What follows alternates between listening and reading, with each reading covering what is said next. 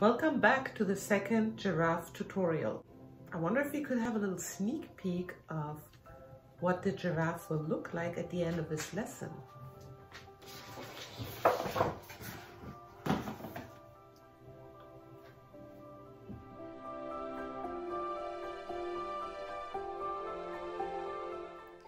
We're going to make this giraffe really colorful, and I chose my markers to do so.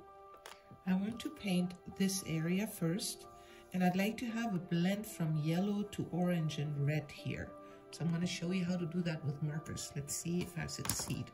I start with my lightest color right on this side.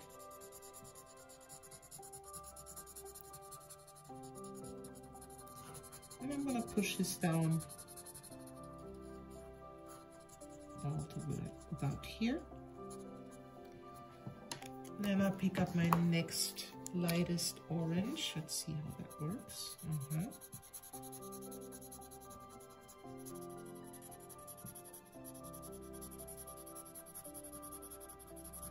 Maybe until here. And I'm going to pick my yellow right away. And I wonder if I can blend these two together with my lighter color. Let's see. Ooh, yes. So if I go in with my yellow, I can blend this color into my yellow, make a nice color transition. But see how my tip of my marker gets contaminated?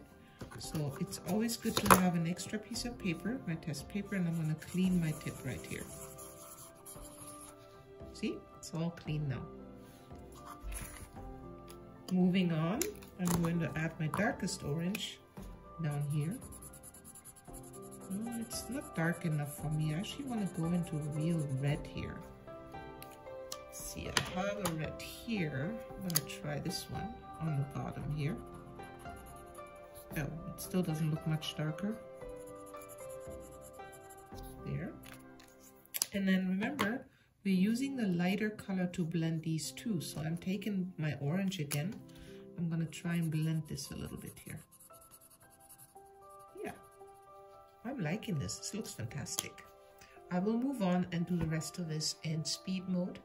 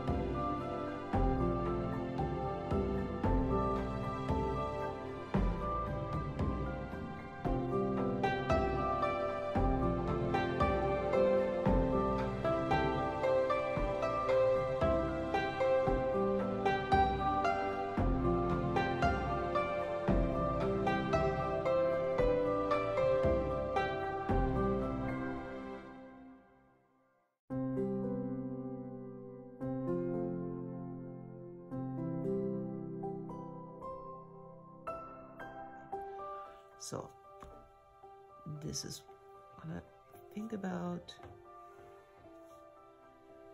So I'm thinking of a line from here to there, but I don't want it to be straight. So I put a curvy line in here.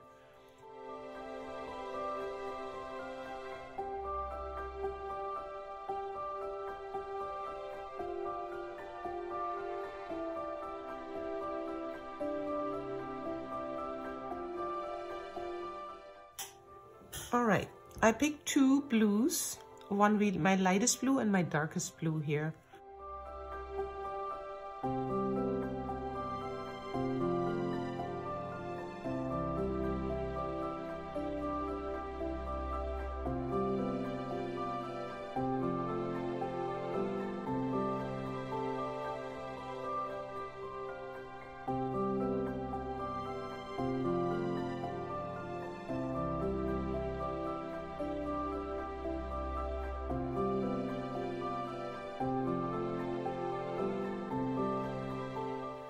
I've decided to put in black Sharpie lines in here as well.